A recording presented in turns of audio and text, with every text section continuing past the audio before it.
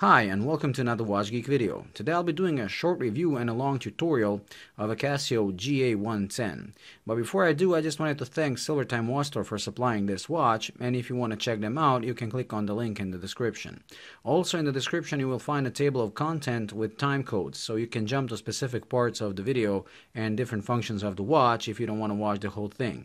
However, if you're new to this watch and you just bought it, I would advise you to watch the whole video for the first time so you can get acquainted with all the setups and all the functions of the watch, and then later use the table of content as a reference so you can jump to specific functions that you sometimes forget. Anyways, going back to the watch, this is the GA110, like I said, and that's part of the Casio's extra large collection, which started off with the GA100, which became an instant success and one of the best-selling G-Shocks. And I already did a tutorial on that model, and just by the number of views that video got, I can see that there's a lot of them in circulation. So this watch is almost identical to the GA100, also in success but also in execution. So the bezel, the case, the strap, the buckle, everything is exactly the same. Even the module, the functions, and the way you operate this watch is exactly the same as the GA100. The only difference is the screen layout. Another thing that they have in common is that people that I know that have this watch, 95% of them do not understand half the functions that the watch has. And hopefully this video is going to change that. Another thing that's in common with the GA100 is that the illumination is done with a little light bulb in the bottom that shines onto the display. So there's no backlight for the digital part of the screen. And that makes nighttime visibility a bit of a problem. Now it depends on, there are a lot of variations of this watch, so it depends on the variation that you select whether the hands are going to be more or less legible. Also, if you go for the negative display, it's not going to be very legible and easy to read. This is why I chose this one for the tutorial, because this one, in my opinion, is the most legible. Now this watch does have a slight advantage over the GA100 because, as you can see, the GA100 has no lume whatsoever. However, this watch does have some lume on the tips of the hands, and I will put a video where you'll see how it looks. And it's actually quite a good lume, but it's just such a small amount that I don't know how readable it's going to be. But at least they put some, unlike the GA100. Now when it comes to the specs, this watch is large, just as you would expect from a G-Shock, and especially from a G-Shock that belongs to the extra large collection. So the diameter is 51.2, while the lug-to-lug is 55. The thickness is about 17 millimeters, but being a G-Shock, it's relatively light at 72 grams. I like the strap because it's massive and it has this double tang buckle, which really adds to the coolness and also the feeling of toughness. Now, as you can see, the buttons are really knurled with these with this structure, so you can really feel them under your fingers, and they're really differentiated from the rest of the case. However, they are a bit hard to press, although compared to the G9000 Mudman, they're really easy to press. Then you have this crystal that's recessed compared to the bezel, which means that the scratches should be kept at the minimum. And that's pretty much it when it comes to the watch. Now when it comes to the functions, this is an ordinary battery-operated G-Shock, so it doesn't have a fancy solar panel nor atomic timekeeping, meaning that it's just a regular G-Shock. However, it does have a huge amount of functions that are standard on these newer G-Shocks, I mean the newer generations. So naturally you have the time, the month, the date, the day of the week and everything. Then you have a 24-hour stopwatch, and on this watch it goes down to the precision of 1/1000th of a second. It also has two modes, lap mode and split mode, and it has an average speed calculation, which we'll show in detail when we come to that. Then you have a 24-hour timer that can be set down to a minute, and it also has an auto repeat function. Then you have a world time function with 31 time zones and 48 cities. And finally you have 5 alarms, with one of them being a snooze alarm. So a pretty standard set of functions with a few quirks like the speed calculation and the auto repeat timer, which is an excellent function. Anyways, now let's just move on to the setup. Now, before we move on with the setting up of the time and time zone and everything, I just wanted to first do to show you how to check the hand alignment and how to correct it if it's wrong, because you want to do that before you set up the watch. Because if you do it after, like you'll be setting up the watch and the hands will be showing nonsense. Now, I messed up both of these hands on purpose just so you can see how to detect it and how to correct it.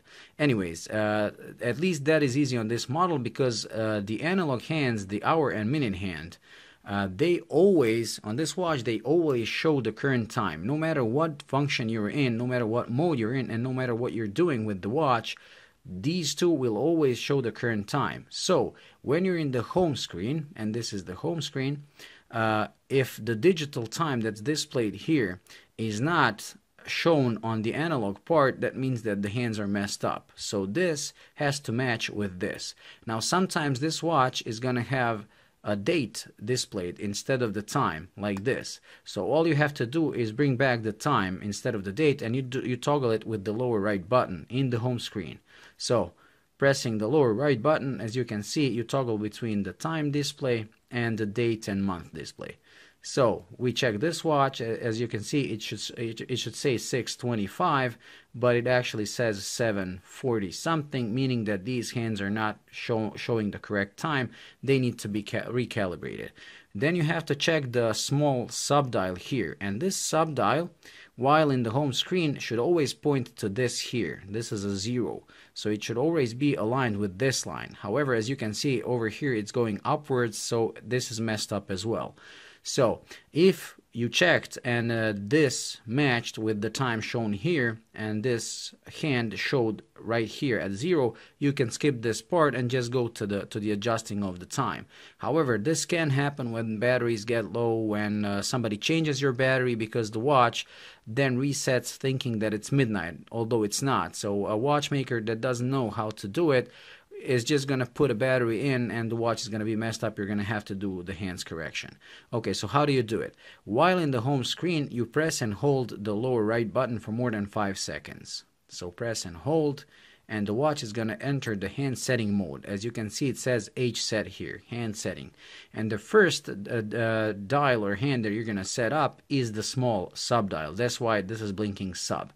And when you're calibrating, you have to put that hand to show at 9 o'clock or 50 as displayed here. Now the way you move this hand is only by the lower button, and it will not speed scroll or move when you hold it. So you really need to press it every time to move it. This is why you have to be careful not to pass the reference point, or else you're going to have to go all the way around, and that's a bit bothersome. Okay, so now let's just get it to exactly 9. There. And now we've corrected this hand. And this is how it's supposed to point while you're in the hand setting mode. Okay, now if these hands were correct, you would just press the adjust button and you would exit the hand setting mode. However, since our hands, hour and minute hands, are also messed up, we have to set them up. And the way you scroll between this and this is with the mode button. So pressing the mode button, now we're going to be setting up these hands. And as you can see, this screen here now doesn't say sub, but it shows what the time should be displayed with these hands. As it's showing 000, it means that these hands have to point at midnight. If they do not point at midnight, we need to correct them. And as you can see, they just passed midnight, so they're not. Now, with these hands, it's a bit easier because you can move them forwards and backwards. So both ways. And not only that, but you can do the speed scrolling. So you press and hold the button, and the hand is just going to start moving until you press any of these two buttons. So we can go backwards to set it up to midnight. There, you press and release, and it's going to keep going until you stop it with any press of the button. There. And now we just move a couple of more. And there, we just aligned it. And this is how the watch should look in the hand setting mode when everything is aligned. Now that we've completed everything, we press the adjust, and now these hands, the hours and minutes, should point at the time that's going to be displayed here. I mean, they should match the time displayed here, and this little hand should point at 0. So now once it completes the calibration, I mean once it rotates all the hands, we're going to check if everything's okay. Let's just wait for it to complete. And there, let's toggle back this time. As you can see, it should read 6:29. It reads 6:29, and this hand is pointing to 0 where it should. Now everything's set up with the hands of this watch. They're perfectly aligned. Now let's move on to the home screen and the setup of the watch. So while in the home screen, like I just showed, you can press this to toggle between the current time and the date that's displayed here. Also, the watch is going to display the DST setting, whether it's on or off, which is summertime. It's going to display the seconds. It's going to display the day of the week. Now, pressing the upper button is going to activate the backlight. And as you can see, like I said, it's just a little LED down there. Now, I'm just going to try to demonstrate, although it's really not that special. It's more detracting than helping, but as you can see, this watch really does, the lume really shows, so you were able to read the time at least like that. Now, this watch also features an auto light or automatic illumination, and to activate that, you press and while in the home screen, you press and hold the light button for more than 3 seconds, and there, as you can see over here, it just wrote A light or automatic light. And now, when you tilt the watch to your face, like you put it level and you tilt it to your face, the watch is going to turn on the light, as you can see. So straight, tilt it, the light is on. Okay, now we're going to turn that thing off. You turn it off exactly like you turned it on, so pressing and holding this for more than 3 seconds. Now, since this is not a solar model, it doesn't have a solar panel, so it cannot detect whether it's in the darkness or in the light. In order for it to save the battery, this auto light is going to turn itself off after 6 hours. So then you have to turn it back on if you want to use it. And that's it. Now, pressing the adjust button is not going to do anything. However, if you press and hold the adjust button, you're going to enter the setting mode for the main time. And now there are a lot of things that you need to set up. So the first thing that the watch is going to offer is your home city or time zone. And this one you have to do correctly, because if you miss this one, all the world time cities in that function, in the world time function, are going to be incorrect. So you have to select the time zone that corresponds to your time zone. And you can go backwards and forwards, so it means east and west. So let's just select my time zone, which is Paris or Berlin. There, Berlin. Okay, once you've set up the home city, so you always change values with these two buttons, and you move through different values with this. I mean, through different modes of the adjusting. So pressing the mode is going to ask you for the DST, whether the DST is on or off, which is summertime. Since now it's August and the DST is on, you toggle it with the lower right button. There. And as you can see, when the DST is on, you will have this DST stay on the screen. Okay, pressing the mode, we move on. Over here, you can choose between 24 and 12-hour display. So you can have a 12-hour display, then the watch is going to show you the AM, PM time. Or if you have 24, you again toggle it with this, you will have the military time. Pressing the mode again, you move to the seconds. And now, if you press the second, if you reset the seconds after 30 seconds, like now, you're going to reset the seconds and the minutes are going to move by 1 up. So if you had 32, resetting them after 30 seconds is going to put minutes to 33. However, if you reset them while the seconds are below 30, up to 29, like so, like if I reset them now, the minutes are going to stay the same. So this is how you sync with the time of the atomic clock. Pressing the mode, you move to the hours. Now the hours you can move upwards and backwards, as you can see. And you can also speed scroll. Pressing and holding is going to speed scroll. There. Now pressing the mode, you move to the minutes. Again, backwards, forwards. Let's put it to 36. And pressing the mode again, you move to the year. Again, upwards, backwards, forwards. Then you go to the month. So, as you can see, 8, 9, and you move to the date. And after that, you have a couple more things that are to the general usage of the watch. You have the light. So over here you choose the light duration. When it's on 1, the backlight is going to stay for 1.5 seconds on when you press this upper button. If we toggle it with this lower button to 3, LT3, the light is going to stay on for 3 seconds. So we'll just leave it at 3. And that's pretty much it. You cycle back to the home city. So if you miss any of these or set them up incorrectly, just press the mode button until you reach them again, because it's always going to be cycling. There, once you've set up the watch, you press the adjust button, and then the analog hands are going to set up to the digital display. There, as you can see now, the analog hands are going to get set up the way they should to correspond to this time here. And there. Okay, now moving on to the first function, and that's the stopwatch. I just changed the time so we can move these analog hands so they're not in the way. So the first function we're going to cover, like I said, is the stopwatch, and it's a 24-hour stopwatch with precision of down to 1/1000th of a second. Now, as you can see, this one here says it's lap. Now, you can toggle between a lap and a split stopwatch by pressing the adjust button, as you can see.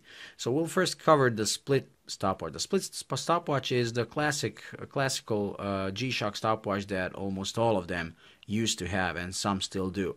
So pressing the forward button is going to start the stopwatch. Pressing it again is going to stop it, and you can reset it. You can also do the split time. So you press the start, you press the adjust, which is also a split, and the screen will freeze so you can write down the time, but the stopwatch keeps going. And pressing it again resumes the stopwatch, and you can do the first and second place. So if you have 2 runners, you press the split for the first runner, it's gonna display the time. Now you have to write it down. You press the stop, it's gonna stop and display the time of the second runner, so you can write that down as well. And that's it. And then you have, like I said, the lap time. So you toggle with the adjust, go to the lap stopwatch.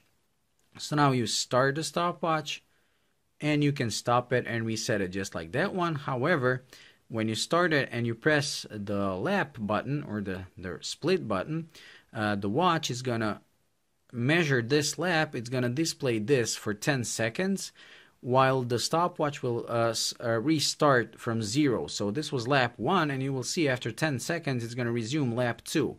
There, 12, 13, but it started from 0. Okay, so now we're at 15, 16, and if we press it again, it's going to write down that this is lap 2, and again, after 10 seconds, you're going to see that the stopwatch immediately started going for another lap.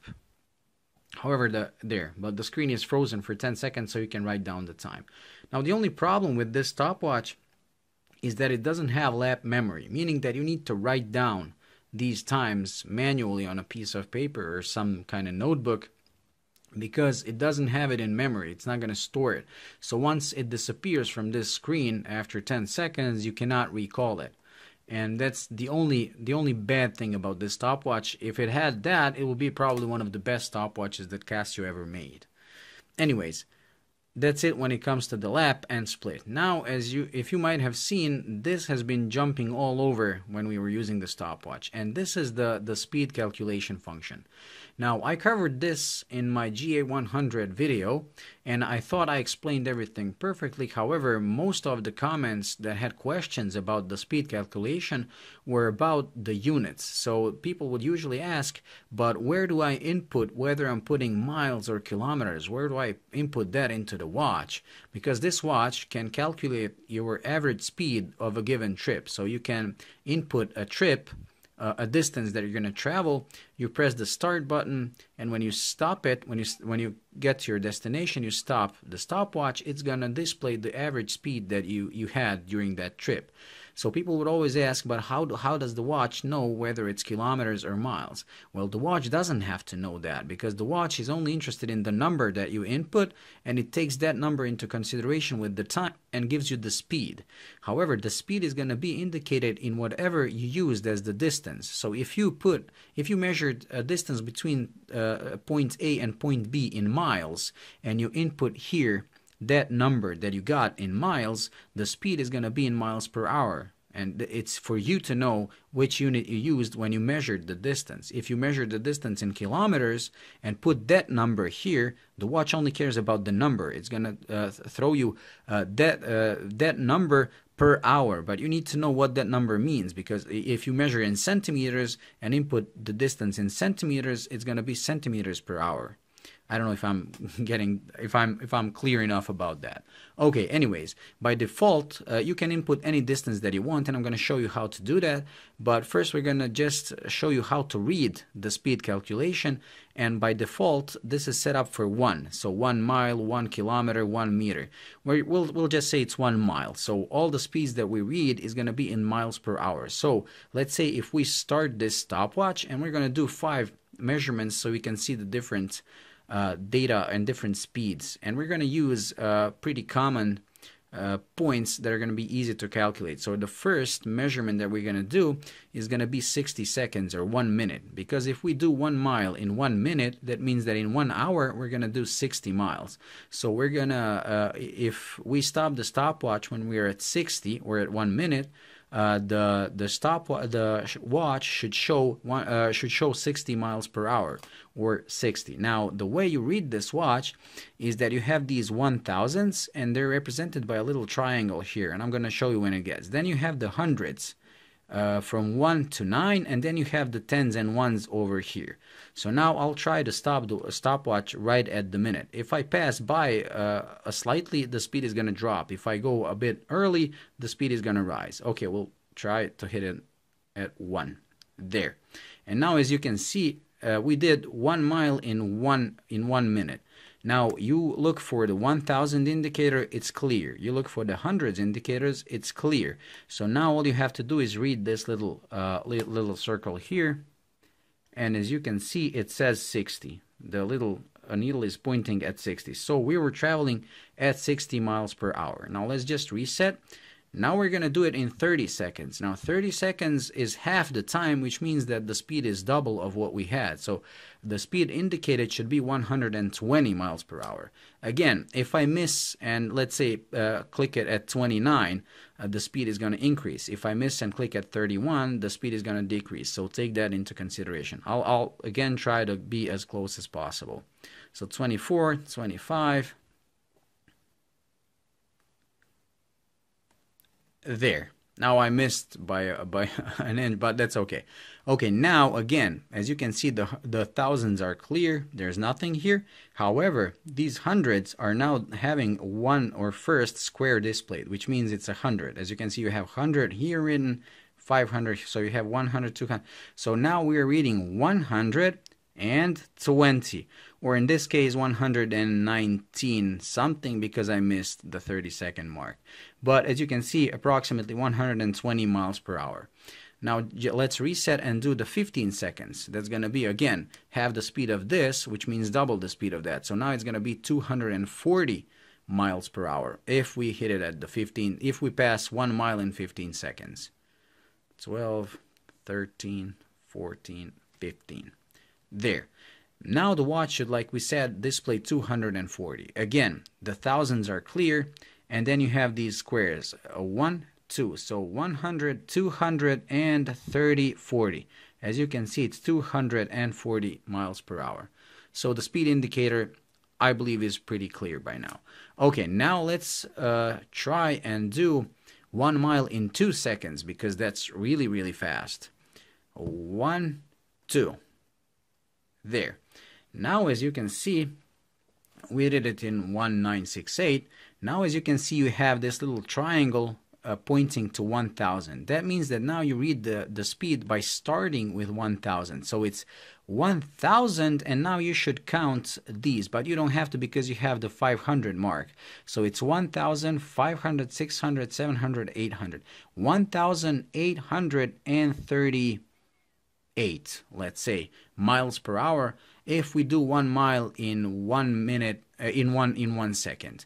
Now, as you can see, because of this, the watch has a limit of 1999 miles per hour. So if you exceed that speed, the watch is not going to show you 1999 and that's it, because that would be incorrect. Instead, the watch has another display, so we'll just do now 1 mile in less than 1 second. So we'll just start and stop right away.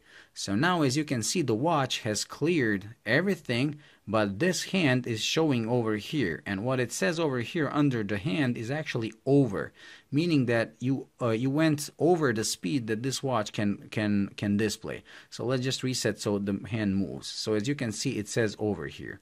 Now this over display is great because once you exceed 1,999 miles per hour or kilometers per hour, any speed over that, it would be displayed incorrectly. However, like this, the watch tells you, yeah, you went over 1,999, but I don't know how much faster. So you know that it cannot display the speed. Anyways, I believe, or at least I hope, this was pretty clear on how to read the time, read the speed. Now the last thing that we need, that I need to show you about this speed calculation, is inputting the distance. So pressing the and holding the adjust button while in the stopwatch mode is going to enter the distance setting. So as you can see, the display says dist, and over here you can go upwards and backwards with these two, and you can go up to 99.9, and you go with the mode button between the 10s and the 1s. So 99.9, as you can see. Now this gives you a limitless selection of distances. Why? Because you're not just limited to 99.9 miles. Because if, let's say, you're gonna do a road trip that's gonna be, I don't know, 960 miles, you just go to 96 here, let's say like this, and over here you go to the 0. And let's say this is your road trip, but your trip is going to be 960, not 96. Since you know that, that means that you're going to have to add 1 0 to the speed that the watch displays. So if the watch displays 12 as the speed, you're going to have to add another 0. So I hope that's clear. Anyways, because of this, like I said, and because of adding zeros, you can put any distance you want. You can have thousands of kilometers over here, and it's really limitless. Anyways, this pretty much completes the stopwatch. Once you've set up the distance, you press the adjust button, and now the watch is gonna measure, calculate the average speed for that distance. Now, pressing the mode button, we move to the timer. Now the countdown timer, like I said, it's a 24-hour timer, and if you started like this, when it's on 0, you started with this button, it's just gonna go from 23, 59, 59, and it's gonna reach 0. Once it reaches 0, it's gonna start to beep. You stop it like this, and you reset it like this. Now you can input any value down to the minute. So pressing the adjust button and holding it, just like when you're setting up the main time, the watch enters the setting, and now you can use the mode button to choose between hours and minutes there. And as you can see, hours can go upwards and backwards, and the minutes can go upwards and backwards. And like I said, you cannot set the seconds, like let's say on the square G-Shocks. And now if you noticed, when I was pressing the mode button, it also went to this selection. Now this selection is between a one-time timer or a repeat, auto repeat timer. Now you toggle it with the lower button. So if you select it like this and exit, and now once you start the timer is going to count down to 0. Then it's going to beep, but it's going to automatically restart itself, and it's going to keep cycling like that until you stop it manually and reset it manually. Now this is a great feature, and to me even more useful than having, I don't know, 10 alarms or 5 alarms or anything, because this is great when you're doing, I don't know, interval trainings, or if you have to take some medication like every 8 hours, every 6 hours, every 4 hours. You just set up that time here, put it to auto repeat, and start it, and the watch is gonna, like I said, keep cycling and warning you. It's gonna beep every time when it reaches 0, but it's gonna restart until you manually stop it. So a pretty useful function. We'll just stop it and reset it. Now going to the next function, that's the world time function. Now in the world time, like I said, you have 31 time zones and 48 cities plus this UTC. Now in the time zone, in the world time, unfortunately you can go only one way. So pressing the forward button is gonna take you due east, and you can only go due east. You cannot go backwards because pressing the back button activates the light, which is a shame because like if you're trying to find the time zone and you skip it, you're gonna have to go all the way around to come back. So pretty bad that they didn't put a back button for the time zone. Anyways, this is pretty much it when it comes to the world time. The only other thing is that you can turn on the DST for each selected time zone manually. Let's say you select a time zone and you want to turn on the DST or daylight savings time for that time zone. You press and hold the adjust button, and there. The DST for that time zone just turned on, the time moved by 1 hour, and as you can see when you move on, the others don't have the DST. So you can do it for each and every time zone individually. There. Okay, now moving on, we come to the alarm. And like I said, this watch has 5 alarms.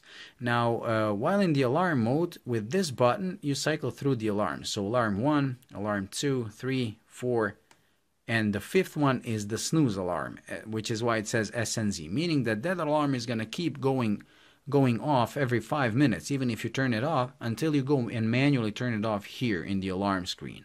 And finally, you have the SIG, which is the hourly chime. Now, each one of these can be turned on or off with the adjust button. So when you press the adjust button, as you can see, the alarm just turned on. So you can go to the alarm 2, it says off, press the adjust, you just turned it on. And as you can see, as long as any of the alarms is on, you're going to have the ALM displayed here. If you select snooze alarm, the SNZ, and you turn that on, you're going to have the ALM and the SNZ displayed here. And if you select the hourly chime, so you go to the SIG and press the adjust button, you're going to have the SIG on. This is the hourly chime, meaning every full hour the watch is going to beep. Now, these alarms are going to go off at midnight. However, naturally you can select any time you want, and you do it just like the timer, just like the main time. So pressing and holding the adjust button enters the adjusting mode. These are the hours. You can go up or down. Pressing the mode button goes to the minutes, again up and down, and you can select any time you want. Pressing the adjust will exit the adjusting mode, and that's pretty much it. Pressing the mode button, you go back to the main time. And this pretty much covers everything there is to be known when it comes to using this watch. Now, I will also show you how to differentiate a fake from the original, because these watches are really faked a lot. This is like one of the most often faked G-Shocks ever.